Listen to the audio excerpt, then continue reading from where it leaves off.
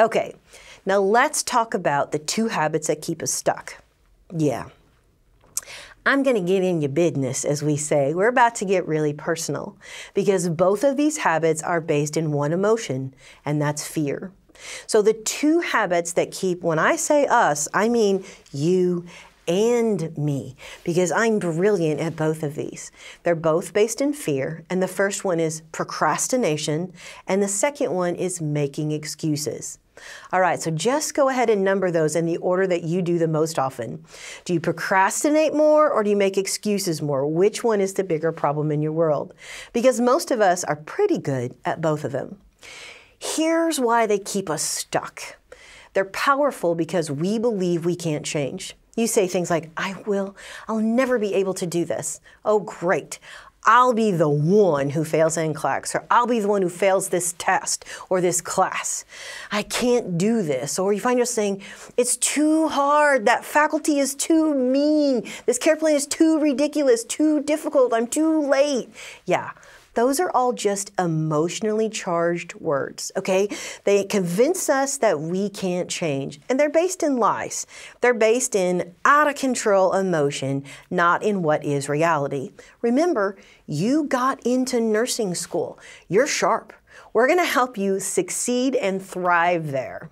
Because see, these negative habits become like zombies. You see our zombie there?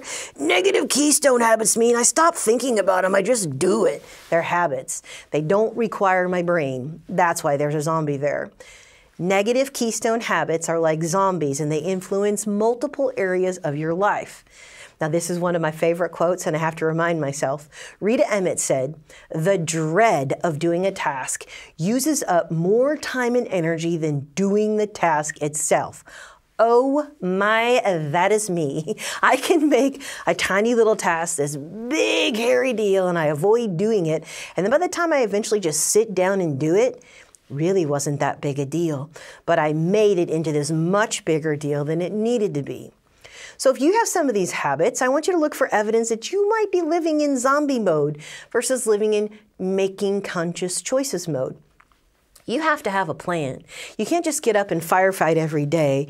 You have to be thinking ahead and making conscious choices, not letting life decide how you're going to invest your time and energy, but you need to take control. So don't walk around like a zombie.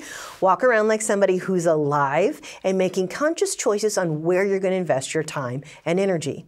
Because if you want to change a habit, let's go. Let me tell you how to do it. This is how you kill the zombies. You have to change your brain and your beliefs. I'm going to teach you 3 new mantras. Now, you don't have to get any weird yoga position. I just want you to teach 3 things that I want you to be saying to yourself, and you can say them silently in your mind. But listen, you're unaware of some of the messages you're saying to yourself anyway. I'm just asking you to wake up and to pay attention to what you're saying to yourself. And I'm going to show you how you can actually reframe your thought life in 3 areas. So you've got these processes going on. Now these next words are going to help you reframe those thought processes.